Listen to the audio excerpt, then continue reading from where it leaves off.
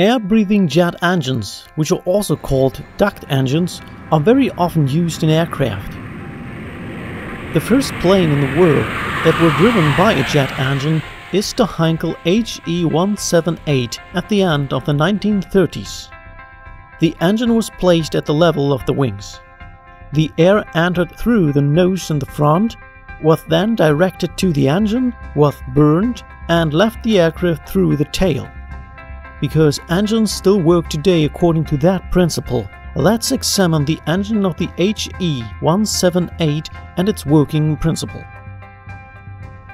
First, the engine has an axial compressor, which compresses the air that flows parallel to the axle. A centrifugal compressor is placed behind it. It compresses the air to the outside. An air diversion is placed in line, making sure that the air flows in the right direction into the combustion chamber. The fuel is injected in the combustion chamber and burned. At first, this is achieved with Ignitor plugs, but once running, the engine only requires an input of fuel to maintain a self-sustaining combustion cycle.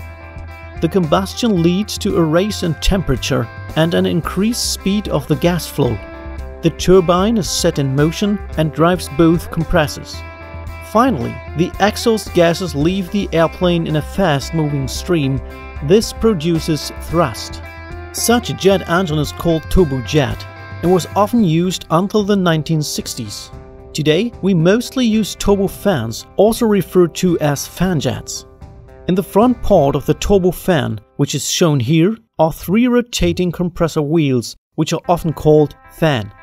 Not only they suck in a great amount of air, but they also start compressing the air sucked in. Stators are installed between them, which are firmly attached to the nacelle. Only 2 stators are represented here, but usually there is a stator after each rotor. This is also the case for the other compressors, which are installed in the core of the engine. 4 turbines are placed at the other end of the engine. The fan is installed on a shaft with 2 turbines. In the core of the engine, the compressors are on their own shaft with 2 turbines so that they can rotate faster than the fan. Fuel, usually kerosene, arrives in the combustion chamber through a fuel injection system. Now, let's take a closer look at the entire process. The air is sucked in from the front into the turbine by the blades of the rotors, accelerated and compressed thanks to the stators.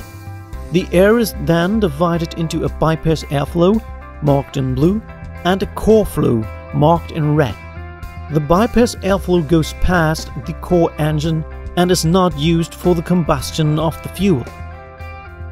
The rotating fan accelerates the bypass airflow, which creates a strong thrust at the exit of the engine. The core flow is used for the combustion of the fuel, which drives the 4 turbines and allows fan and compressor to be set in motion. In modern engines, the bypass airflow is usually responsible for 80% of the thrust.